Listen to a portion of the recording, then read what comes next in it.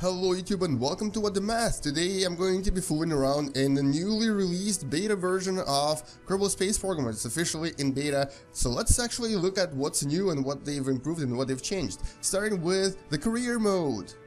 And one of the new additions is that, look at that, there's a tutorial now that actually introduces various things that essentially tell you everything about the game, how to play it, and so on and so forth. And you actually start with almost no buildings, or that is, your buildings are actually like really simple at first. You actually have to upgrade them. There's a right-click menu now that basically brings up the information about the building and allows you to upgrade the building. So essentially they've added a lot of RPG elements, so now you don't just actually create spaceships, or you don't create them from scratch, but you actually have to really upgrade stuff, upgrade things, and including your Kerbals, they actually get experience points now. So as you start your career mode from scratch with basically nothing, you'll actually have to gain points. Oh my god, I literally have nothing here. You have to gain points and you have to actually try to achieve various things in order for you to progress. They've also added a new building called an administration building that actually has this a really cool feature that basically allows you to exchange some of the currency that you have in excess for another currency. For example, if I have too much money, I can actually exchange it for science, or exchange it for for the reputation, or I can actually lose some of both and get some reputation. So there's quite a lot of various ways for you to kind of trade one currency for another by basically doing all these kinds of strategies. So like there's a finance guy, there's a science guy, public relations guy, and operations guy, and each of them gives you a different way of gaining different currencies. Let's look at the astronaut complex. So now you have, except for stupidity and courage, you have experience points, and basically as you play as one character, they'll acquire these stars which basically make them more effective. So if I look at Jebediah Kerman right now, let me just take a look at him. And right there on the bottom it says, pilot provides assistance in flying the vessel. So as he acquires experience, it becomes easier to fly the vessel. This guy right here is an engineer. Bill Kerman is an engineer, and he actually can repair parts with experience. And Bob Kerman is a scientist, and he actually gives you more science points with experience. So the more you use them, the more experience they get, and the more effective they become. In mission control, you now have a lot more information about each mission. They've actually redone some of the careers, and they're actually a lot more fun to do now, a lot more effective. There's quite a lot of information that has been added, and basically they've listened to what people were saying about these career modes becoming kind of useless with time, and they've actually made them more meaningful and more fun.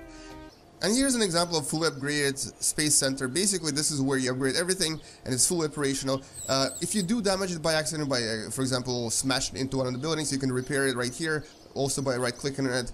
And all of this, of course, costs money. Now let's look at the Technology Center. It actually hasn't changed that much. The research and development is still pretty much the same. There's you have the research tree, you have the science archives that essentially show you your achievements and what you've done, what you haven't done. So, for example, if you want to focus on, let's just say, Eve. No, I don't have anything on Eve. Okay, let's look at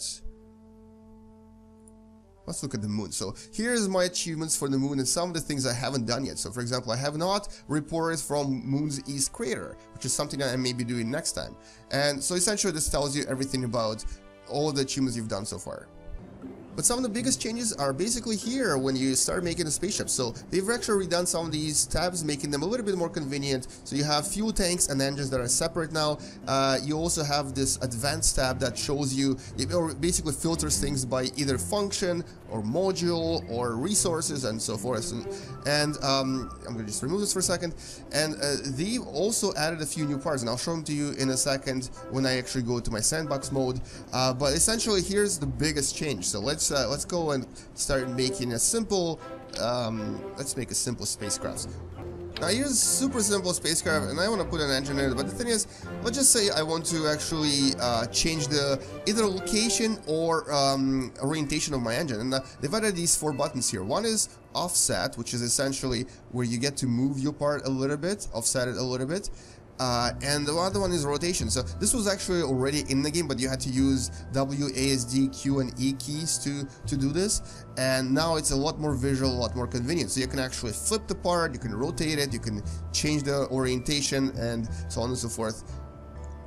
And there's another button right here called root, which is essentially something you can use to connect two parts together. So for example, I've currently connected two of my parts, and these two parts, oh no, it's not working. These two parts that I've connected are now, they basically become one part. So when you're building rockets, sometimes it's easier to just connect something. Like if you're building a really complicated engine with various stages and you just don't want to recreate it for the second part, you can actually root them together and then they'll act as one part now. So this is now one part that I can actually use to connect to this part. There we go. It's not exactly what I wanted, but it's close enough. Alright, so let's look at some of the new parts. And the new parts are right here. So they basically created a new, or added a new Mark III cockpit, which essentially makes, gives you a chance to create a space shuttle. So essentially, this is sort of like something people have been asking for a long time. So now you can create a legit space shuttle by adding all these Mark III parts to it and creating something that looks space shuttle-y. That includes another part that's actually really awesome. It's a passenger module that you can actually add, creating a module where you can stuff your Kerbals for sort of like a transit trip, or if you're trying to transfer a lot of people to your space station or the moon or so on, you can actually add this passenger module that I believe holds 16 people. There's actually 16 Kerbals you can put inside. Alright, so let's fool around a little bit and let's make something out of this Mark III cockpit, and actually let's make our first Mark III SSTO. Alright, so here it is. It's smiley face SSTO, and it looks absolutely awesome. I love this. So I've actually attached a Mark III to Mark II conversion and then Mark II to Mark I conversion so that it would look more slick and have an engine at the end. So this looks like it might not actually be able to fly.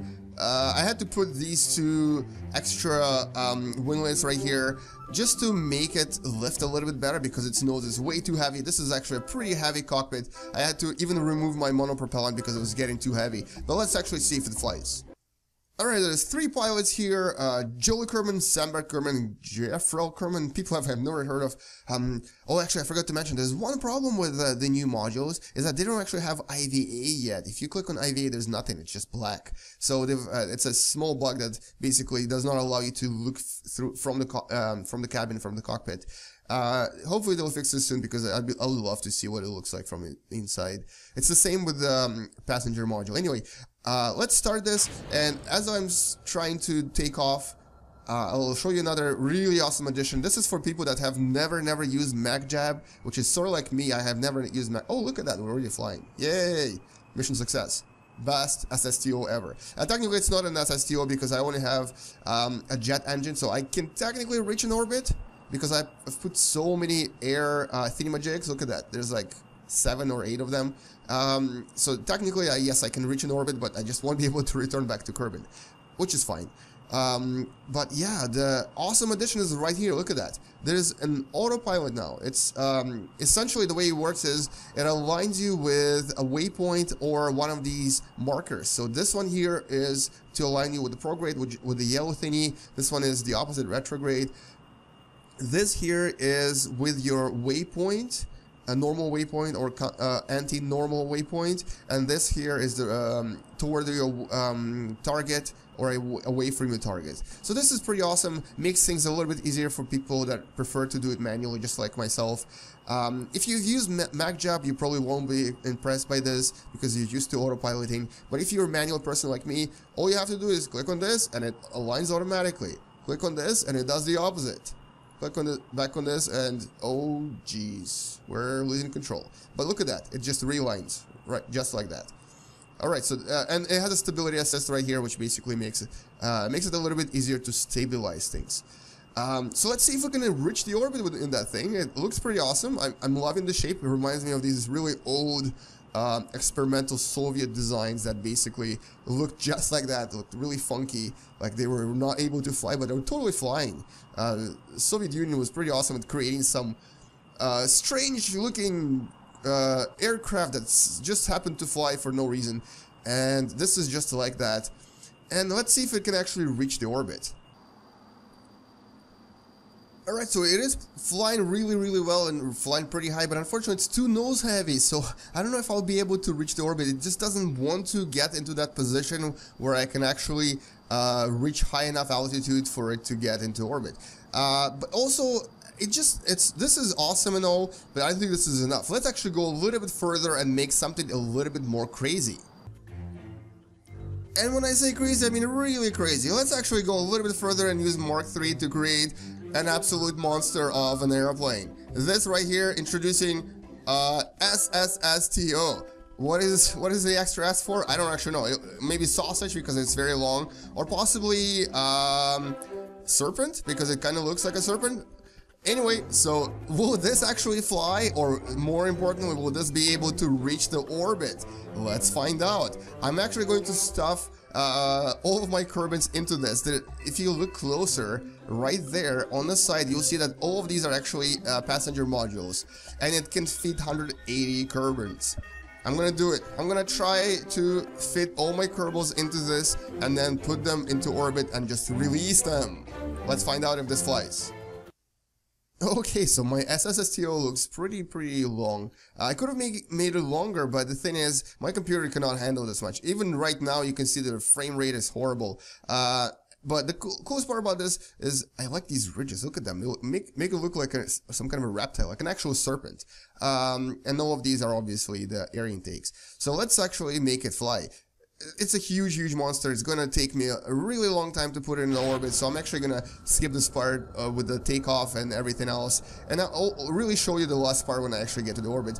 I've done SSTO takeoffs before, and you can check out some of the other videos where I'll show you how it's done. But essentially, and here, I don't know why, for some reason it always leans to the left, so I actually have to decrease my right engine thrust by a little bit because it tends to have this left turn. I don't know why. I think maybe it's a bug or something.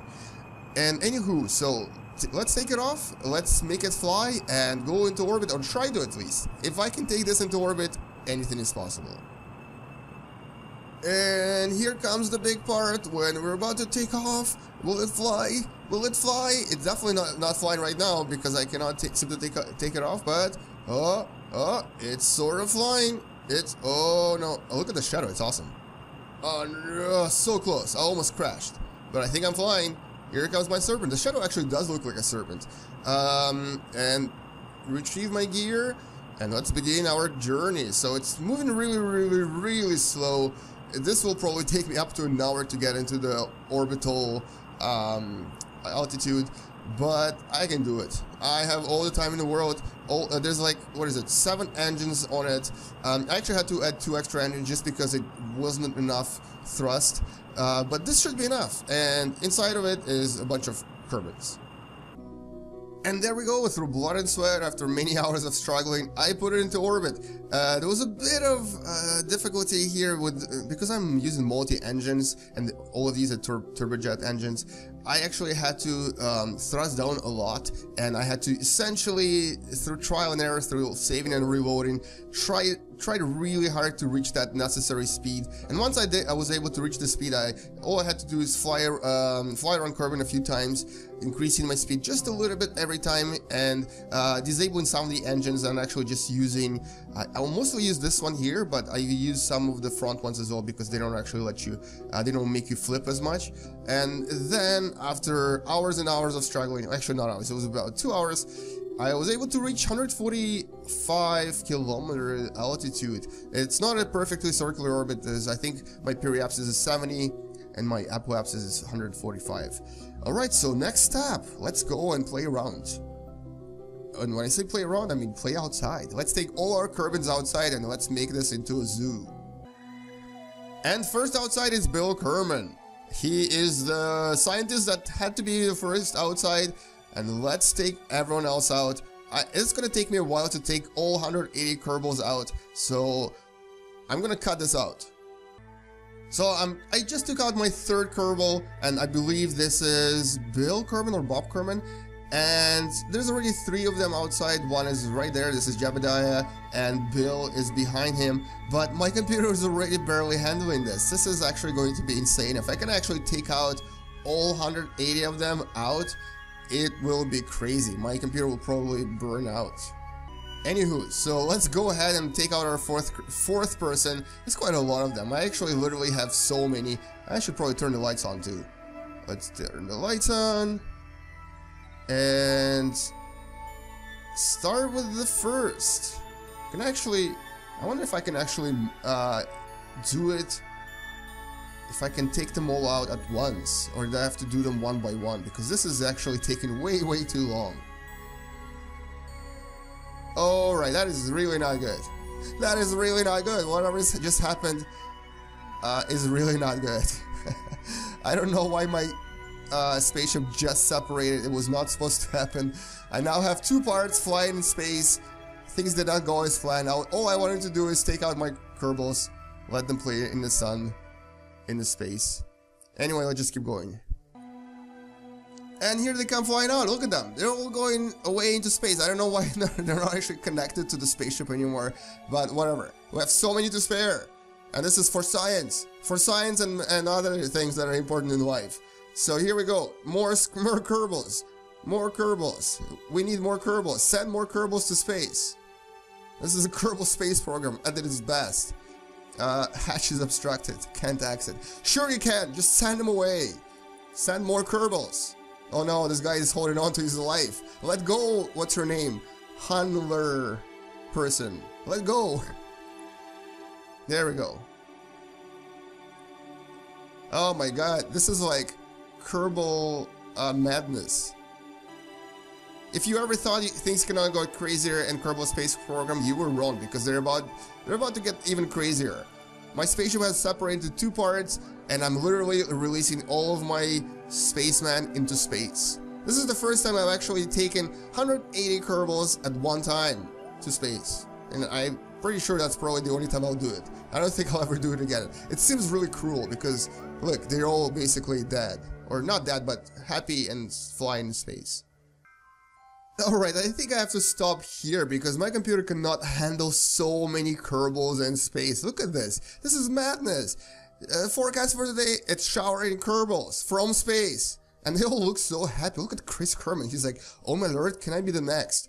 And he totally can be, but I think there's actually someone is in between him and the hatch. There's a guy stuck in the hatch there, so he can't get out. But this is awesome. I love this. So yeah, essentially the new modules allow you to send all of your Kerbals to space all at once and do this, which is madness. Don't do this at home. Really don't, because this is just crazy. This is actually not all of them. Some of them are still inside. My computer is just barely surviving this. I brought 180, so I might as well let them all out. And I might actually continue, but just so you know, this is crazy. And this phase right here is essentially a summary of what's going on here. It is madness, it is Sparta, and it is awesome. All of these little dots are Kerbals flying around. I think there's 180 in total. Some of them got stuck, so I couldn't take them out. But yeah, there you have it. This is how you take 180 or possibly even more Kerbals into space. My spaceship unfortunately kind of destroyed itself, so I will not be able to return back to Kerbal. But there you have it. So this is the new parts that allow you to essentially take lots of different people, lots of different Kerbals into space at one time. Okay, thank you for watching. Please subscribe, and in the next video we're going to explore some more Kerbal Space Program. Bye bye, and game you later.